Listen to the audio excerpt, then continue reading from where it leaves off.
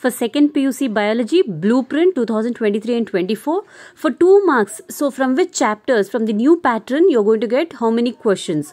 So the reproductive health, chapter number 3, so number of questions you're going to get is 2. So chapter number 6, evolution, you're going to get for 2 marks only 1 question. Chapter number 7, human health and disease, you're going to get 1 question. Chapter 8, microbes in human welfare, only 1 question for 2 marks.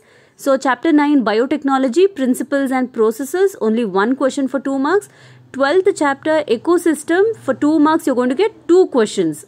So moving on to 3 marks. So chapter number 1, sexual reproduction in flowering plants, you're going to get 1 question. So chapter number 2, human reproduction, 1 question. Chapter number 4, principles of inheritance and variation, 1 question. Chapter number 5, molecular basis of inheritance, you're going to get 1 question for 3 marks. Chapter 6, evolution, again 1 question for 3 marks. Chapter 10, biotechnology and its application, 2 questions for 3 marks. So chapter 13, biodiversity and conservation, 1 question for 3 marks. So moving on to 5 marks. So chapter number 1, sexual reproduction in flowering plants, you're going to get 1 question.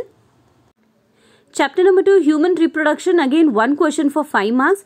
So chapter number 4, principles of inheritance and variation, 2 questions for 5 marks. So 5th chapter, molecular basis of inheritance, 2 questions for 5 marks. Chapter 7, human health and disease, you're going to get 2 questions for 5 marks. So chapter number 8, microbes in human welfare, so 1 question. So chapter number 9, biotechnology, principles and processes, 1 question. So chapter number 11, organism and population, 1 question for 5 marks.